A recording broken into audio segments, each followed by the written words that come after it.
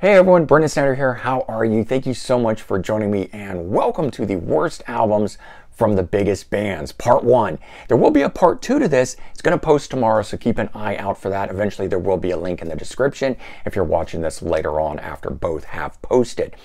But for this, we are going to talk about 10 of the worst albums from the biggest bands. We're going to go from A through M in this video here. And these are all bands that really hit the big time. Made some of the biggest albums in all of rock, making it all the way to the top.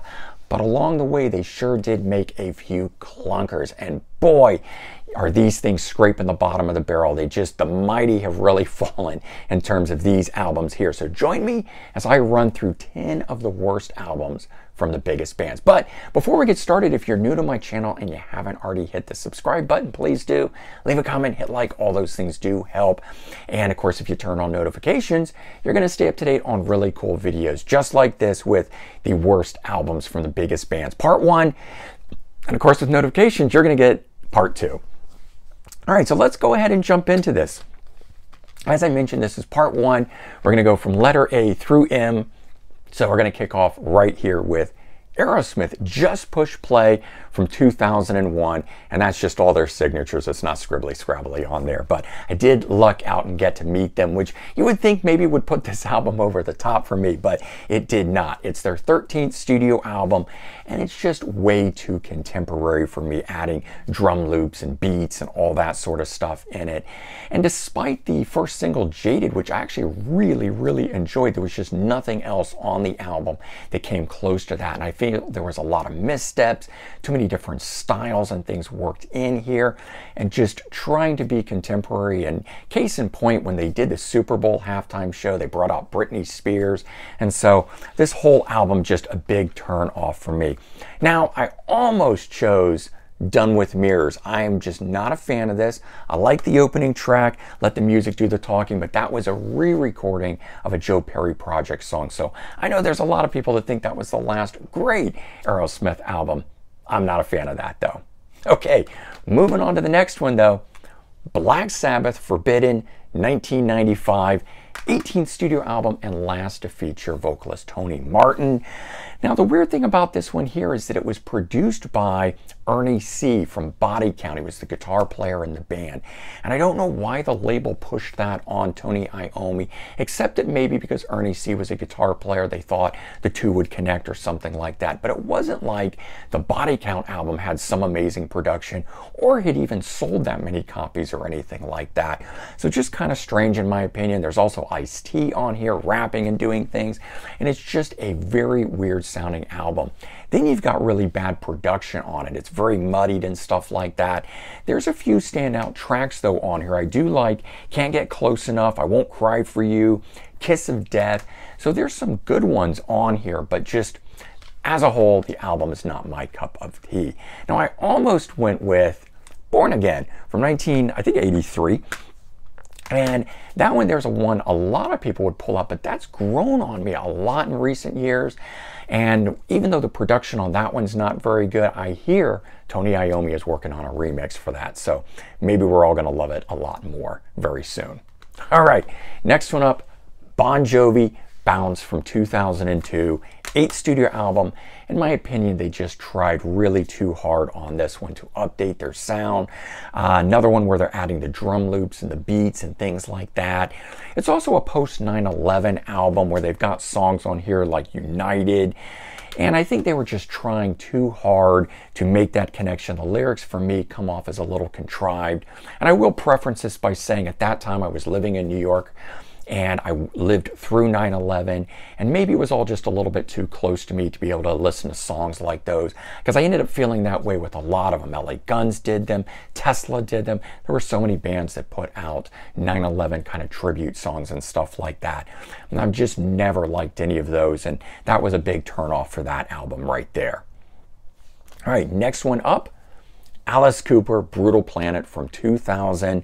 14th solo album from him. He took a much darker, heavier approach on this thing, a move into the industrial and to the real kind of heavy metal sound, just darker, dirgier metal style that he was doing, which was contemporary at that time there. He had done metal in the 80s, but it was the more traditional style sound as opposed to what he did here. And I've just never clicked with this album, even though I know at the time, I think the critics liked it. It was kind of a return to form, or not a return to form, but I mean, it was an album that brought his name back and everything like that after some failed, stuff in the 90s there. But for me, at least, it didn't click. And to this day, they're still playing the song Brutal Planet in concert, and I've never warmed up to it. No matter how many times he plays it, I don't think I ever will. All right, next one. Def Leppard, Slang from 1996. 6th studio album from the band. Again, another one that is darker, heavier, it's slow, it's very dirgy, and it's also very muddy. The production on it is not very clean or crisp, in my opinion, what I would have expected, especially following something like Adrenalize, which of course followed Hysteria. And again, no, it's not produced by Mutt Lange, and I know that's part of where this maybe turns off and whatnot. But you've got this darker, heavier album. And then on track 3, you've got the song Slang, this sort of pop metal sounding thing that's almost rap on it, and it just doesn't fit on here. There's nothing else that's like it. Thank God, because I don't like this one track on here. And there were a few others on here that were really good. I did like the first single, Work It Out. I also like All I Want Is Everything on here. So a little bit in the middle was nice, but the book ending of this album just is killed by that darker, dirgier sound they were testing out and dropped, thank goodness, after it. All right, one that I almost considered for that though was X or 10, mostly because they went and co-wrote with a bunch of people, and for me this album is one of the least sounding Def Leppard-like albums on there, where they were doing more of the boy band style stuff, but I had to go with Slang.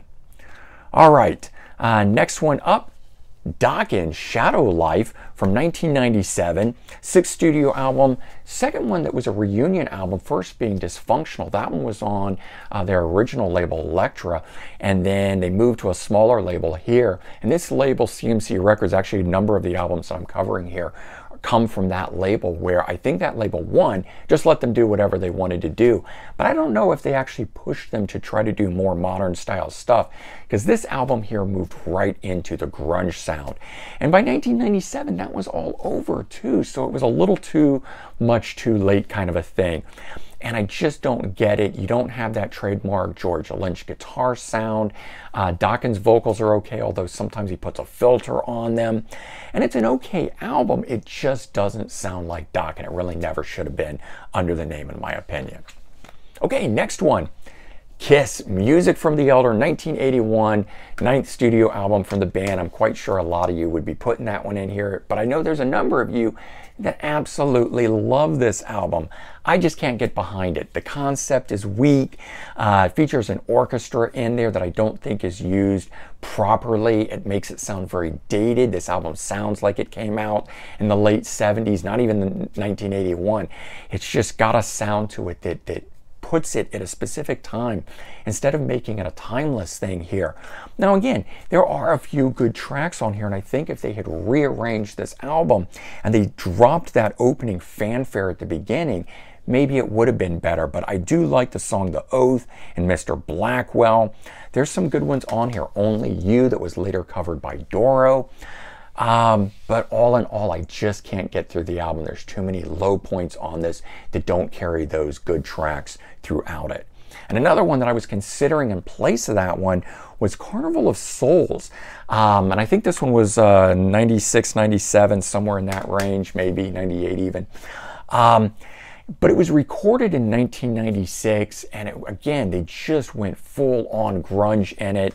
Couldn't get behind it, but ultimately I can listen to that one, whereas I cannot listen to Music from the Elder. Okay, moving on. Next one up, LA Guns, American Hardcore, 1996, 5th studio album.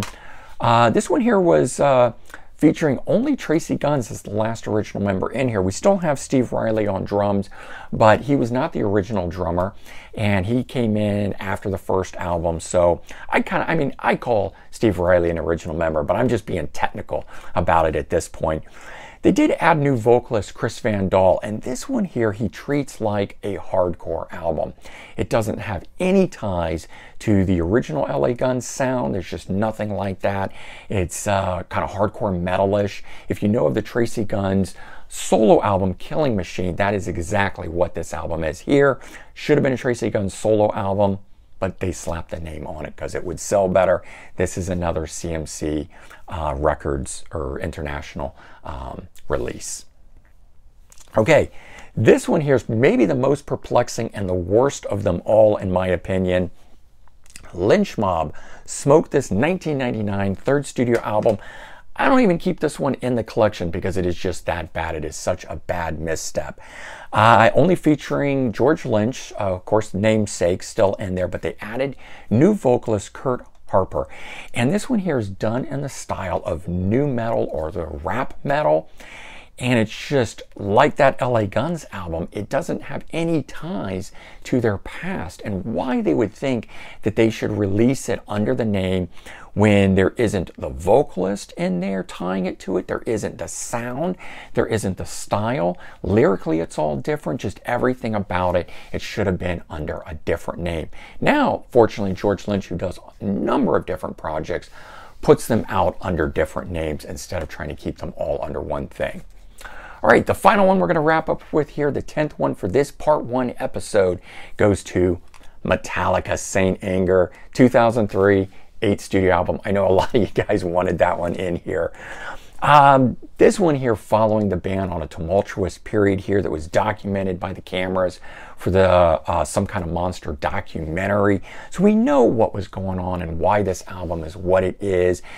They decided to drop all guitar solos from it, and instead of making shorter songs that were 3 to 4 minutes because there was no soloing and stuff like that, they still have 7 and 8 minute long songs, and it's sort of just what's going on. I found it to be very boring throughout. They're also minus a bassist in here. Instead, producer Bob Rock is playing bass. So they're really down to 3 core members at this point, trying to find their way. Now, the album's not all bad. I really can't stand the first 3 songs on here. Frantic, Saint Anger, Some Kind of Monster. James's vocals are just too raw and rough, and they don't sound right. They crack at certain times on it. I know they were going for this kind of real stripped away sort of approach and everything. But later on, there are some good songs that are in here. Dirty Window, Invisible Kid, Shoot Me Again, Sweet Amber. I do like them, but this album is in drastic need of editing and new production on it. And there are people that have gotten a hold of the album and remixed it, and it sounds a hell of a lot better. I really am hoping that they're going to do that for the box set, but considering they didn't do anything with the Injustice for All fixing the bass on it, they probably will not do anything. Metallica is known as a band who stands by whatever they do, no matter how bad it is. And so there you go. That is 10 of the worst albums from the biggest bands. This is part 1. There will be a part 2. Keep an eye out for that tomorrow. As I said, I will be leaving a link in the description if you're watching this several days on from when it is posted. But yeah, do check back. Hopefully you've enjoyed this. Let me know what albums you think are the worst ones from the biggest bands that you follow. Let's go with just the A through M right now, because in part 2 we are going to pick up with M again and run through Z. Let's save bands with those letters in it for that one. All right, everyone, take care, have a good one, and I'll talk to you soon. Bye-bye.